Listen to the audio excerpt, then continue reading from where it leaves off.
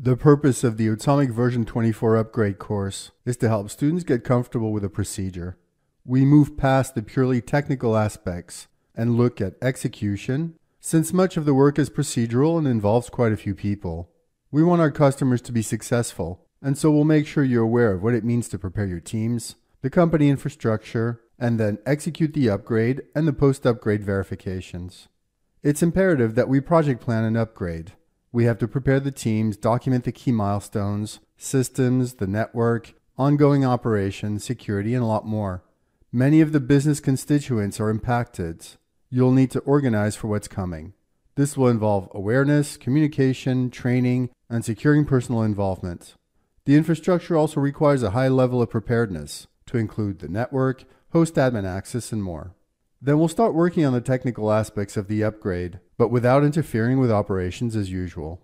We'll create the new file systems, work on the UTF-8 database migration, make configuration adjustments, and a few more things. Then we'll bring the system down and execute the upgrade of the server components, UTF-8 migration, utilities, automation engine, AWI, and service managers. Here, minimizing downtime and avoiding mistakes should be your top priorities.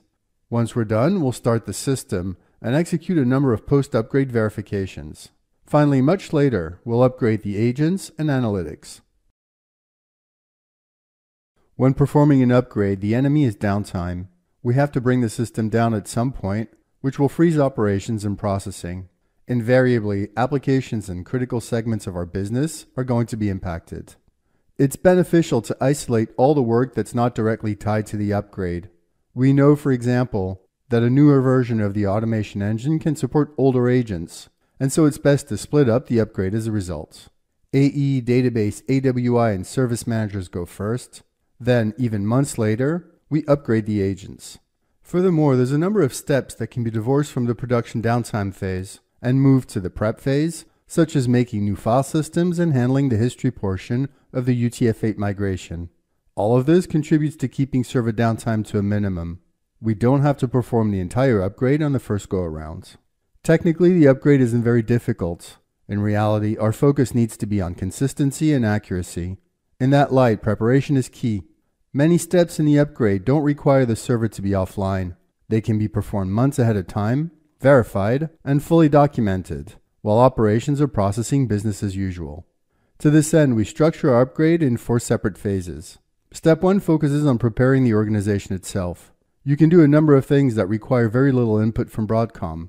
They're rather self-evident, but also essential to your success.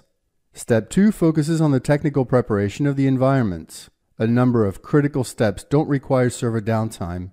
These can be performed and double-checked months ahead. Step 3 focuses on the upgrade proper, in other words, the tasks that have to be performed during server downtime. You should know exactly what they are and stage several rehearsals. Step 4 focuses on the preparing and upgrading of agents. There isn't any urgency to this, and it can be done months after the upgrade. Assuming analytics is also not mission critical and can be out of commission for a few days, we postpone that as well. Let's discuss step 1 first. There isn't much in the way of knowledge transfer. It's all about preparing your people and the infrastructure. You'll need to secure admin access to all systems. This means the database servers, the automation engine hosts, AWI, analytics, and the agents. Identify the sysadmins, engage them, and request their availability. Also, we strongly recommend you request assistance from Broadcom's professional services and support teams. They're in a position to provide valuable help. Make sure the key stakeholders have received admin training. They should know how to install the solution.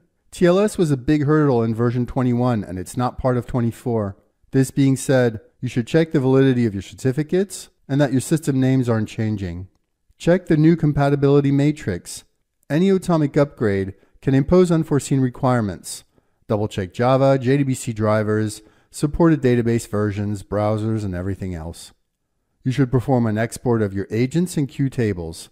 This is easy enough. Just head to the administration perspective, display agents and export table with all columns. Do the same for queues. This is obvious, but worth repeating. Treat the upgrade as a major project. Inconsistencies and mistakes will definitely break Automic, which in turn will impact critical segments of your business. Document each step, draft a comprehensive project plan, Write out all procedures and the teams accountable for each. Documented procedures alleviate the need to scramble if something goes wrong. Establish a rollback strategy so that you can recover your original system quickly and without efforts. Set up a restore point to ensure that restarting the old database won't take hours. Finally, build a test system and practice. Upgrading is about execution. Rehearse your upgrade multiple times until you're certain that you have it down to a science. Thorough preparation is the surest way to minimize downtime and avoid inconsistencies. To this end, much of the technical work can be isolated from the actual upgrade and requalified as prep work. These tasks can be done ahead of time without bringing down the system. Automic can continue to process without any impacts. Get these steps right and document all the work. There's no urgency, so give yourself plenty of time and make sure you double check everything. We're assuming Unix environments, which are by far the most common for server components. For each step, we provide either a description or some reference material. We have to install the SQL agents, which doubles up as the DB service. They're both needed for the UTF-8 migration. Together, they're going to copy data to the destination DB and recode the data to UTF-8. You should already have established maintenance procedures. You should be running DB reorg and DB unload on a regular basis and archiving as you go. If not, your system isn't maintained, which is a major cause for concern. Do not attempt an upgrade. This is especially true given that the entire database is going to be copied from the source to the destination, and we should be minimizing volumes. You'll need to create the destination database for the UTF-8 migration and execute the initial step, which moves the bulk of the history portion of the data to the destination. We create a new parent directory, say /opt/atomic_v24, on the same level as the current parent directory. We duplicate source directories for the current version to the new parent directory, again renaming them. In doing so, we're going to recreate the entire file system for each server components. Then we empty the temp directories and delete the old tar files used for the initial installation. We copy the version 24 tar file to each subdirectory. We uncompress and untar each in the same directory structure. This will overwrite existing files in the same directories if they have the same name, and create new files if they don't exist. In the next step, we adjust the INI files. The two previous steps created version 24 INI files for the utilities, AE, Service Manager, and the agents. In the case of AE, this means preserving a current version of ucsrv.ini alongside a new ucsrv.ori.ini. We'll be able to compare the two and make the necessary adjustments. In the case of the Service Manager, we have to validate the SMD and SMC files so that we're able to control each server components. Standard libraries are no longer included with each component. Instead, they are stored in external resources. These libraries need to be copied to the appropriate location for each component. For AWI, we'll head to the Tomcat installation. In web apps/AWI, we'll back up the config and auto install directories to make sure we preserve items like uc4config.xml and the installed plugins. Finally, we'll need to prepare some test jobs and a test queue, which will run after we finish the server upgrade.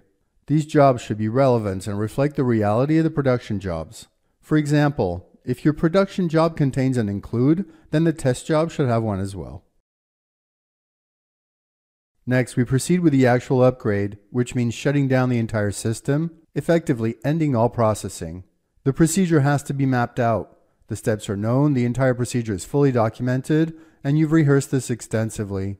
You know exactly what you're going to do and can estimate the time you'll need. It basically boils down to execution.